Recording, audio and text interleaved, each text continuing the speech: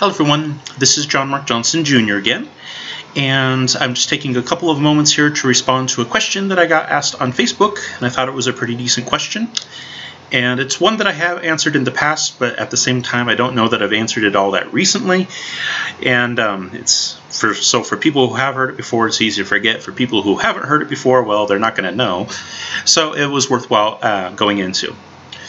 So context here, context is always good. I had posted an earlier YouTube video that I had done where I asked if there was a final prophet, and I said yes there is. That final prophet was Jesus. And because of that, we don't have modern prophets today in biblical Christianity. We do not have anyone receiving authoritative revelation from God that we would call the Word of God, anything like that. Revelation has ceased with the one who fulfilled the purpose of that revelation, and so now the canon of Scripture is closed, and we do not have any authoritative spokesman who gets to tell Christians what they're supposed to do. The prophets have already spoken and have already told us what we're supposed to do. So it's not that we're not under authority, it's just that the authority is finished and complete. However, one of my Facebook friends by the name of D got on there and asked a question that was pertinent to this, and if you're not aware of a lot of the backgrounds, it can be something that was confusing, so I said, yeah, let's go ahead and let's tackle that one. She says, I'm not familiar with the moniker spokesman prophets. It's a phrase that I referenced in the video. Is it a reformed term? No, D, it's not technically a reformed term. Spokesman prophets is a way that it's a term that defines a specific usage of that word prophet. Okay, and this is something that you usually have to tell a lot of people. You know, different words in the Bible, pretty much every word in the Bible for that matter, has a range of different meanings, called its semantic domain. It's the fancy terminology for it. But what it basically comes down to is this. A given word can have different meanings in different contexts. A word does not always mean exactly the same thing, regardless of where it is. Very, very, very few words ever work that way in any language. Just take the word English, for example. If I told you that the English spoke English differently, most people wouldn't have any problem understanding what I'm saying, but I did use English in two different ways in that sentence. If I say that the English spoke English differently, with that first time I use the word English, I'm referring to people who are from a particular place, namely England. The second time when I say that they speak English differently, I'm referring to the language. So one time I'm referring to a people group, another time I'm referring to a language. Now, are those two usages related to each other in kind of a tangential way? And even you could probably make an argument for a fairly direct way. Yes, they are, but they're still not the same meaning.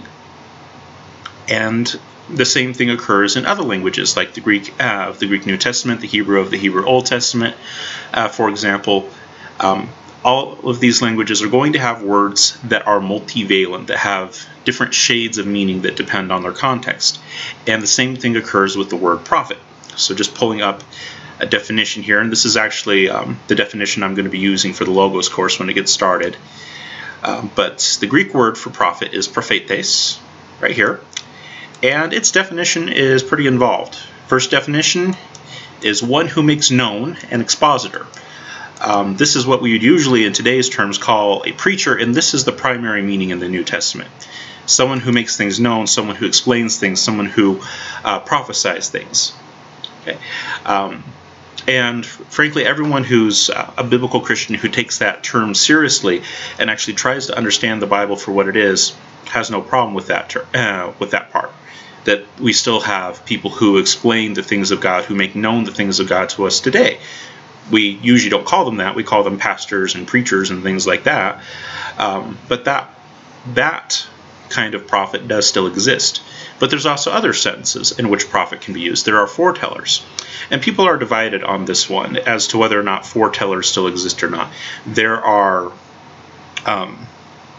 basically hard cessationists who say that none of the gifts of the Spirit continue into the present age. I would disagree with them. There are moderate cessationists who would say that the sign gifts either do not continue into the present age, or they should be viewed with extreme caution. I would fall into that camp. And then there are people who say, yeah, they continue today, and we should have people giving prophecies all the time. It's great, fine, and wonderful. They are known as charismatics or Pentecostals. And yeah, I disagree with them on that extent, and that they tend to be a little eager for those things, whereas I would view them with a great deal more caution. But that's kind of a neither here nor there thing, and it's not all that central to whether or not we have continuing scripture and things like that. And then also in the Old Testament, because the Old Testament was written in Greek as well, it's called the Septuagint, is the Greek version of the Old Testament. And there you get a couple of usages that are borrowed and that kind of come over from the Hebrew usage, where prophetes can be used as an intercessor. For example, Abraham is described as being a prophet in the Old Testament. In that sense, it's only being used as an intercessor. It doesn't mean anything else. It means that he's going to intercede for Abimelech. Another usage that you'll see in the Old Testament that it's referred to is as a seer, someone who sees, which is fairly close to a foreteller in some respects, but it also has the sense of making things known in there as well. And then the one that was actually pertinent to the video was a very specific Judaistic usage of the word, where it means spokesman, someone who is speaking authoritatively on God's behalf. It's a specific meaning that exists only in particular contexts. And it has to do with the context of divine revelation, not just simply repeating the divine revelation that's already been given and explaining it to people like a preacher would, or a pastor would, or someone along those lines. Instead, it is this person is God's mouthpiece for the people. This is the dude that God is using to convey a message to either his people as a whole or to a sufficiently large subset thereof, and such that the people are held accountable for what he says. That office is what ceased with Christ. That particular one. The other offices, not so much. Now, as I explained in the video, and you guys can go back and look at that one. It's the video that asks, was there a final prophet? You should be able to just search for it on YouTube. And it goes into detail why Jesus is the final prophet. We don't have these kinds of prophets, these spokesman prophets, that Judaistic usage anymore. But long story short, no, the idea of a spokesman prophet is not unique to Reformed Christianity or anything like that. It's just how the Greek language works, and it's a distinction that shows up there. But let's go ahead and get to the rest of the question. And D says, prophets and prophecies that are mentioned after the ascension of Jesus. I don't think she meant that in there, and I do the same thing, especially on Facebook. You get typing along, and sometimes you forget to go back and delete things or reread things. I forget to reread things all the time. So I think she meant prophets and prophecies are mentioned after the ascension of Jesus, particularly in the book of Acts. Fully agree with you. There's no contest on that one. Okay, the Greek word does show up there. It just doesn't necessarily have that same Judaistic meaning applied to it. That's a context-specific meaning. Let's see, I would highlight Ephesians 4, verses 11 and 13. And he gave the apostles, the prophets, the evangelists, the shepherds, and teachers until we all attain to the unity of the faith and the knowledge of the Son of God, to mature manhood, to the measure of the stature of the fullness of Christ. The definition of until is up to the time that or when. We're just not there yet. This doesn't give the Pope all authority or justify Joseph Smith.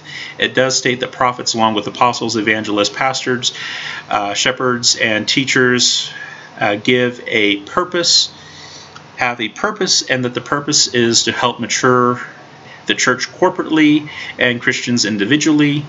Even as God told Peter not to call unclean what he has called clean, I wouldn't want to call unnecessary what God has called essential. And D, I'm right there with you. I would just make sure that we differentiate the terms, how that term is being used. Because like I said, in the Greek, there's different uses for that term. So using the appropriate definitions of the definitions that I just listed there. When we say that he gave apostles, where is it here? Apostles. Alpha is at the very beginning. Apostolos. There we go. Apostolos. Right here. That can mean just generally someone who is sent out. It can be an envoy. In Christian terms, it's usually much more so specifically a missionary, and that's the sense in which Paul is using it in Ephesians 4, a missionary, a congregation establisher, someone who's going out to either a particular region or people with the intention of establishing and overseeing various communities, of Christian communities, that is, different Christian congregations. There is a specific Judaistic usage, a lot like prophetes, where it can be used specifically of a spokesman prophet's legal representative. That's not what Paul has, though, in mind. That is a very specific, very limited usage. And Paul usually doesn't actually use that particular usage. Luke does. Luke definitely uses that usage of apostolos and prophet. Luke does all the time, but Paul doesn't. Paul generally uses the more general definition of essentially missionary or congregation establisher. That's the way that Paul means it. All right, so he gave the apostles, that is, the missionaries, the congregation establishers, the prophets, and the prophets here would be the general usage that Paul normally uses for prophet that you see throughout the New Testament. Prophetes, one who makes known, or an expositor. Okay, there are supposed to be people who are making the things of God known, who are preaching the things of God to people. That is an absolutely essential and vital function of the church. It needs to happen in every single church. And it's also good when that office occurs in multiplicity. That is, when there are multiple people in the church teaching the things of God, so that there's a level of accountability and also interchange and interaction there. Yes, and amen. Let there be expositors in the church. But like I said, Paul doesn't really use the more specific Judaistic usage. Luke does, though, but Paul really doesn't. Okay, and then, of course, the evangelists, shepherds, and teachers. Those ones are fairly self-explanatory, and most people don't confuse them too much. I will mention, though, that shepherds and teachers, we usually talk about pastors, and basically it's the equivalent of the shepherd. And I just want to point out, though, that that is actually technically a little bit more personal role that goes along with teacher. Although we use that term usually of, the guy who is, kind of in charge of the whole congregation, the guy who's in charge of the whole congregation and delivering God's message to the congregation as a whole, speaking the word of God to them in time and place. That technically would actually be the prophet, the prophetes, the guy who's doing the expositing. Technically, the shepherd and teacher is a little bit more individualistic, much more personal, just as a shepherd spends intimate personal time with his flock and a teacher spends intimate personal time with his students. That's the dynamic that's being listed there. That's the idea in mind. So the prophets, what we would normally call a pastor today, is a public ministry of proclamation, whereas shepherd and teacher, those two usually go hand in hand, and that's usually a little bit more personal. And sometimes, frankly, a little bit more uncomfortable. It's one thing to sit there and listen to the message preached to everyone. It's another thing to have someone sit down with you and say, there's something in your life that's not right and we need to talk about it. Those personal things we don't like as much, but they're absolutely vital. And frankly, a lot of churches are missing that. They're missing that personal accountability that we need. So yes, every single one of those things that you mentioned, Dee, are absolutely scriptural. Reformed people are not. Every kind of biblical Christian should affirm them. The problem, though, is that saying that, we have these usages of that word after the ascension of Christ means that how Christ is the final prophet is the same as these kinds of prophets doesn't work. It's a different usage of that term. Like I said, it's a very specific usage of that word prophetes that means specifically the spokesman of God. Very specific usage, doesn't show up all that often. Like I said, Luke uses it pretty often. Not always, though, because even, the book of Acts that Luke is responsible for, and he does mention prophets after the ascension of Christ there as well. It gets used in lots of different ways throughout the Bible, and we have to be careful that we're not misapplying the definition. So, as far as spokesman, in the sense that, say, Moses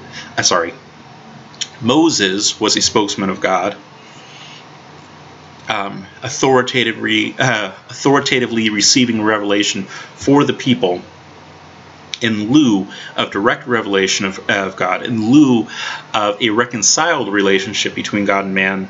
No, those kinds of prophets don't exist anymore because Christ reconciled that relationship, and so there's no longer a need for that. Christ completed the purpose of those kinds of prophets. They were there until the final intermediary came. That's where we have the spokesman prophets. But the other usages of prophets, well, some people would agree with some of them to a certain extent. There's the sign gifts of prophecy, the foreteller parts, things like that people do disagree on. But there's usually a much more accepted application of that than there is the other. So I agree with you and disagree with you at the same time, D. Yes, there are prophets that come afterwards. However, we have to understand that the definitions in those cases are different. The context is different. The usage is different. It wouldn't be appropriate to call those prophets in the same way that Jesus is described as being a prophet like unto Moses. There's a reason why in Revelation 15:3 they sing the song of Moses and the Lamb. That is, those are the cap ends of Revelation, is Moses. Moses is the first person to write things down authoritatively for us, and it's in Jesus that we have the last things written authoritatively. That doesn't mean that the other offices don't exist. It doesn't mean that we shouldn't have people expositing the things of God. It doesn't mean that we shouldn't have people going out and establishing churches, that we shouldn't have apostles. No, we definitely need them. It doesn't mean that we shouldn't have those pastors and teachers who come to us individually and hold us personally accountable for our lives and help us and come alongside us in that way. So, yes and no. Yes and no. In any case, though, thank you, Dee, very much for bringing it up, and hopefully people will learn from it. And the basic message here is this. Words usually have different meanings, and you have to make sure that you're getting the right meaning in the right context. Okay, this is not something new. People have realized for a long time that those words have had different meanings. You can look in a lot of different resources, especially in the Greek. One of the more famous ones is the BDAG, which is a lexicon that was made by Bauer, Donker, Aldrich, Gingrich. Very famous one that lists a lot of these different meanings out there. Freeburg's lexicon, which is a much briefer one, but it still has a lot of those subtleties in it as well. Alexander Suter's, I don't think he goes into as much detail on it, and his is pretty brief, so he probably wouldn't have it in there anyways. But most of the more expansive lexicons will get into all these kinds of details and say, yeah, in those particular contexts, you really shouldn't use that definition. And that's frankly where a lot of translators get a little bit lazy, and they just use, instead of actually translating the word, they transliterate it. So the Greek word prophetes becomes the English word prophet. We just basically said it in a way that English-speaking people can say it, instead of actually going through and listing what the particular definition is at that place. We're really lazy, and we just transliterate it across and expect the reader to pay enough attention to the context to figure out which one's which. That works as long as people are aware that there are different definitions that are contextually dependent. But when people don't realize that, well then yeah, you can get a lot of different confusions out there. Well, not a lot of different confusions, but a lot of confusion out there. And hopefully this video will help take care of that. So, there are different kinds of prophets, there are different kinds of apostles, and in the sense that my video was talking about, in which we have authoritative revelation from God for God's people as a whole, no, we don't have those anymore. But we do have the other offices, and they are absolutely vital. Thank you very much for your time and attention, folks. For those of you who are in Christ, go with God and be blessed. For those of you who are not, I pray that you come to an understanding of the true Christ of history, the only genuine Savior of mankind. Amen.